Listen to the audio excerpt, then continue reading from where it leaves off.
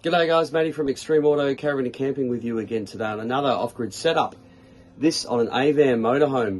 Now this one's a little bit different, being the fact that it was super tight. Like we were very struck for space on this one, so we were a bit hit and miss with where we could put things, but we've ended up getting it in a spot that I'm like really stoked with. So everything is under here. Now we've had to relocate the factory, the electroblok in this, which is the 12-volt distribution and charging system that Avan used, the old blue electroblok. I'll flip it around and show you guys in a minute. So we've gone for the Victron Multiplus 3000 12-volt 120 amp charger inverter here, running on all the factory outlets. This is a plug and play system with these Avans, so really happy with the ability to get that in there nice and seamlessly. So that's running on the air conditioner, which we've got running now, microwave, all of your power outlets outside. Three-way fridge is before the inverter, so it has zero potential to come on from the inverter when these guys press the button. We've gone for 800 watts of solar on the roof. This we've managed to squeeze 4 of the 200 watt exotronic panels, and we've done a 2S 2P system, so 2 in series, and then we bring it down in parallel into the 50 amp regulator. Now, one of the panels, unfortunately, in the corner cops a little bit of shade, probably halfway through the day.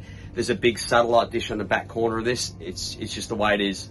You know, we were going to swap it out for some smaller panels, but we did the math, we even did the test, and I'm getting pretty good power out of that array into the system. So happy days here. We've gone for the Orion 30 amp DC to DC charger for vehicle charging, and that is pumping in like happy days here. So he's able to run his air conditioner while he's driving a long stinking hot day.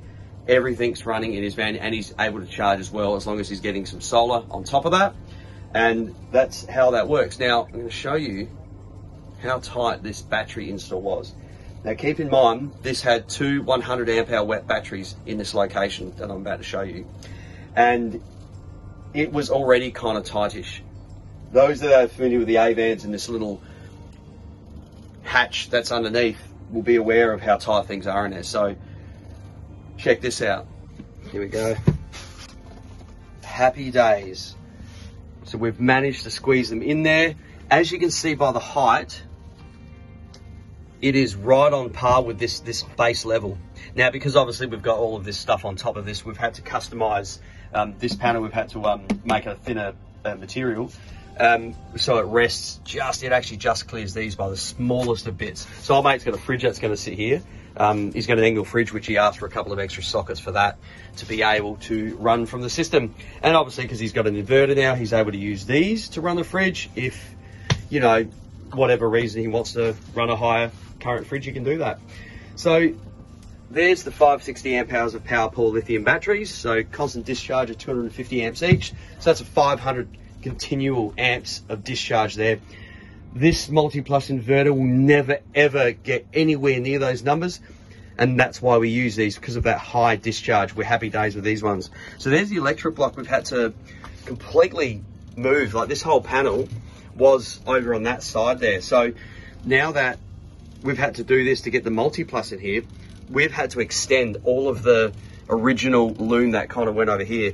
And yeah, we found some issues too with some burnt wires on the original charging system, which is just on like 6mm cable. Anyway, so basically this box now is a glorified fuse box controlled by the factory master switches up there. All right, so nothing changes on this setup.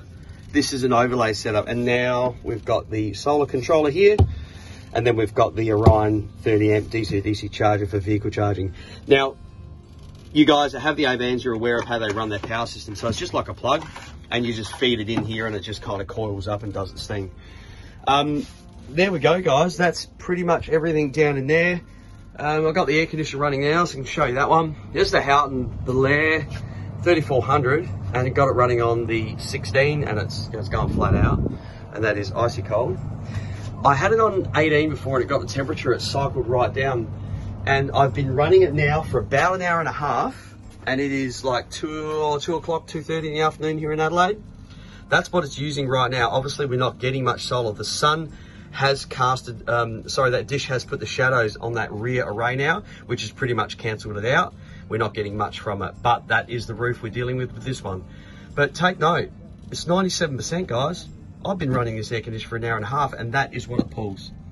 It has been consistent between 800 and 850 the whole time. Not bad, like it's up there. It's more than the Harriers that you see me guys do,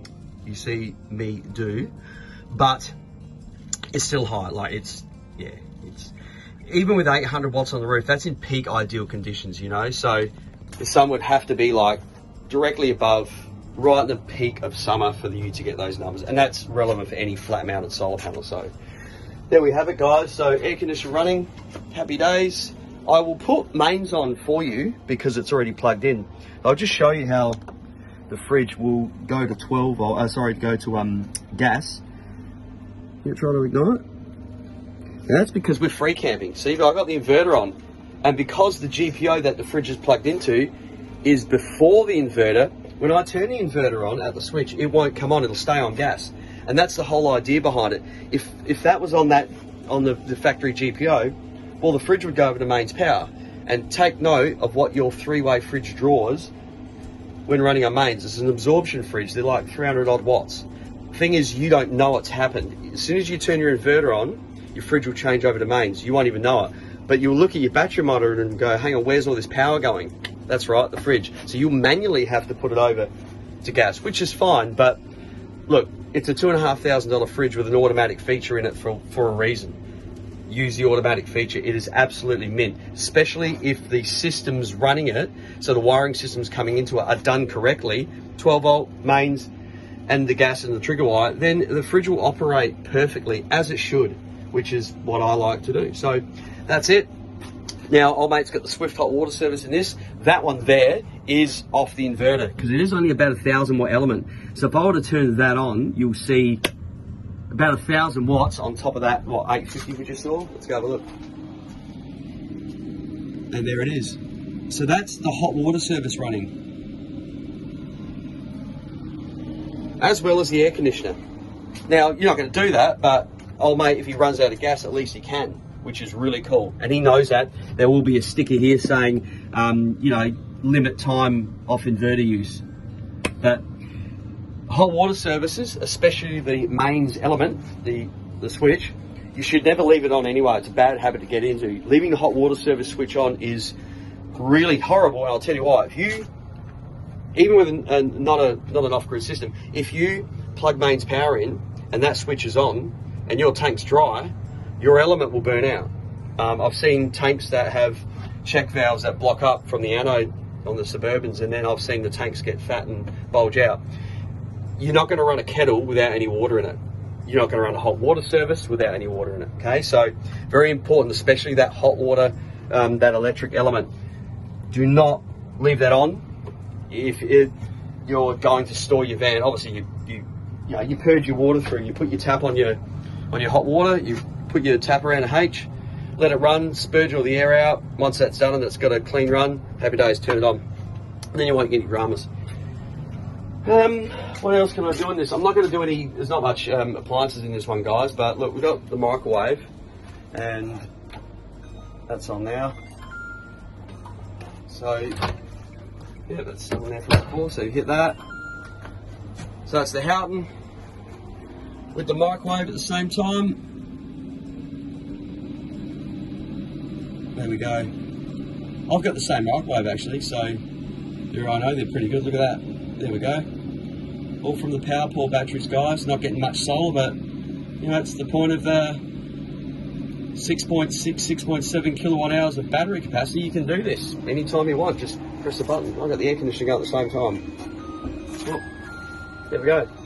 Happy days. I'll do some, try and put some photos of the roof up. I'm not going to get my drone out. These guys have horses and might spook them, so I'll leave the drone for another day, but I'll get up on the ladder and do a zoom around and try and get some solar pictures for you guys. So there you go, 800 solar, 560 amp hours of lithium, all the Victron fruit, got the Cerbo GX Touch 50 on the internet as well, so I can see everything, anytime, anywhere. If he's got a question or wants to know what's going on, I can look him up. So enjoy, guys.